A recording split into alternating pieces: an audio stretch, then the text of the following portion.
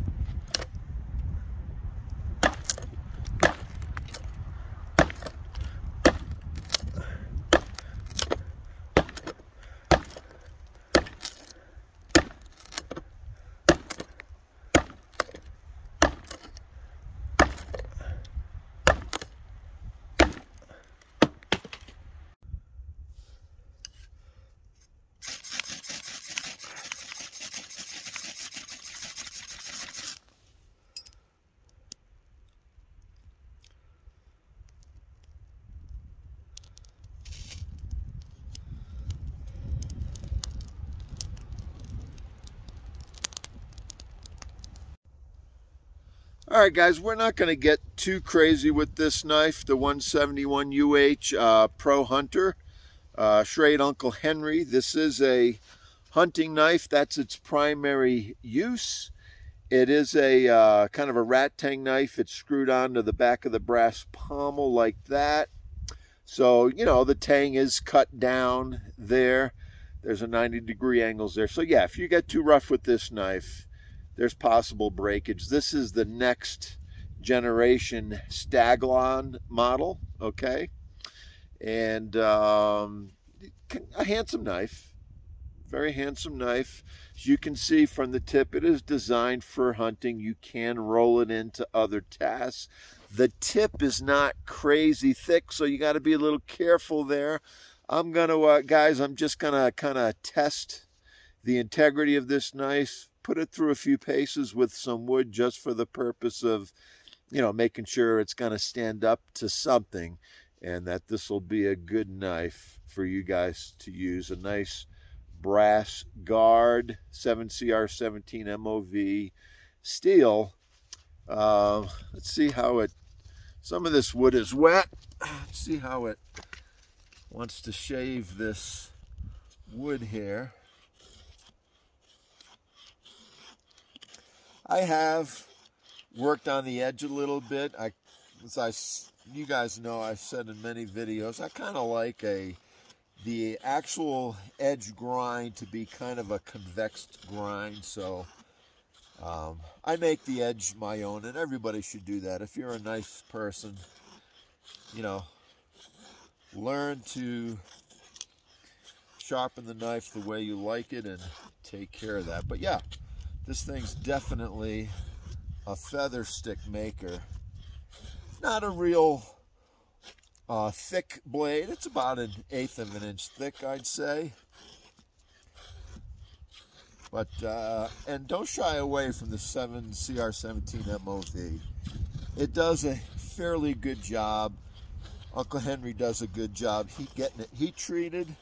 This is the overseas version of this knife. The original Pro Hunters were designed and made in the 70s. Since 2004, the company has changed hands, and this one is an overseas made version. But yeah,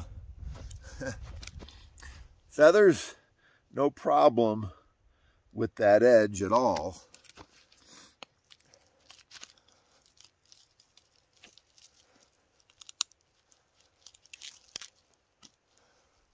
It's tough getting off of there.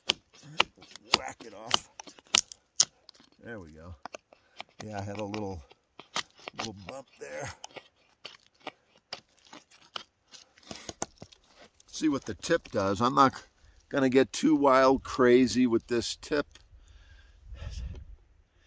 Again, the knife is not designed for this kind of use, but I'm gonna test it for you so you don't have to. How's that?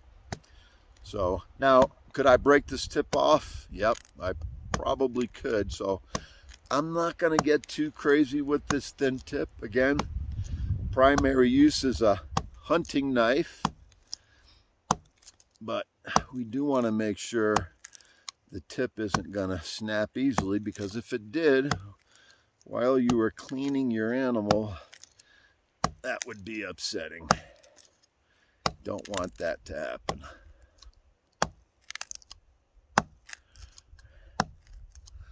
So yeah, seems like you can get some stuff done with this tip. And by the way, this is the knife that was in the Walking Dead series. Glenn used it a few times. I thought it was kind of cool. Kind of a cool choice of a knife to have on that show. It looked good. Killed a few zombies, so you know it can at least do that. So yeah, wow, tip's doing pretty good. Stabbing it in there pretty good, and it's holding up nicely. So yeah, maybe it wouldn't make the best tool for a bow drill divot, but yeah, made a little hole there. Not bad. Not a chopping knife, but just to put some wear on this blade. Let's see if it holds up, and I'm thinking it will. Kind of cut a notch here.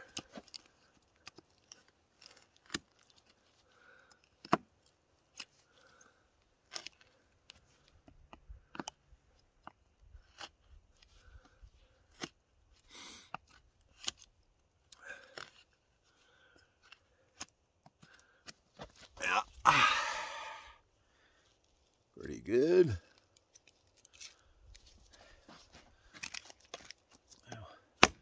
Finish it off from this end.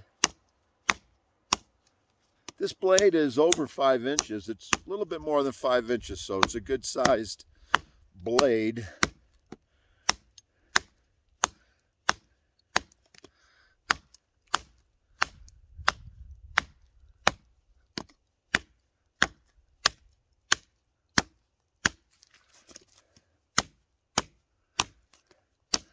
Not for chopping. Again, I just want to put a little wear on it.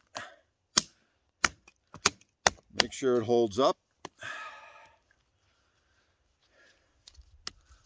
Baton a little bit of this. Oops, sorry for that camera move.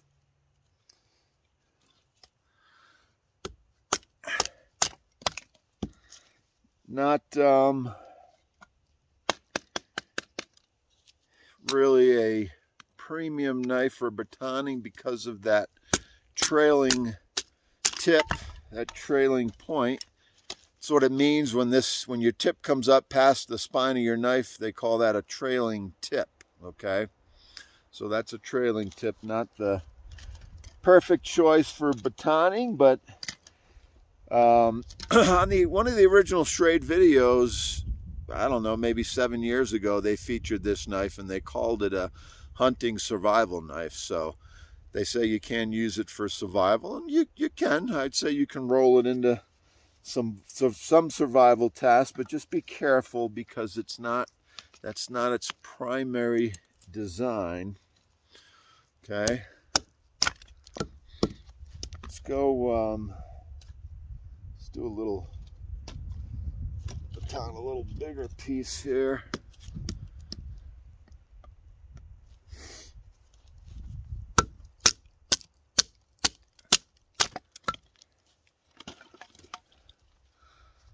Yeah, no problems there. This is some gnarly wood.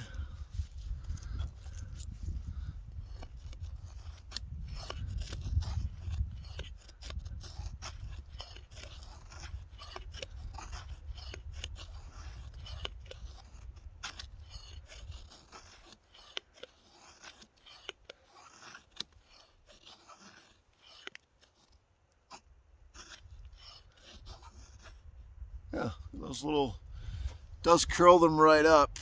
Those nice little curly cues there.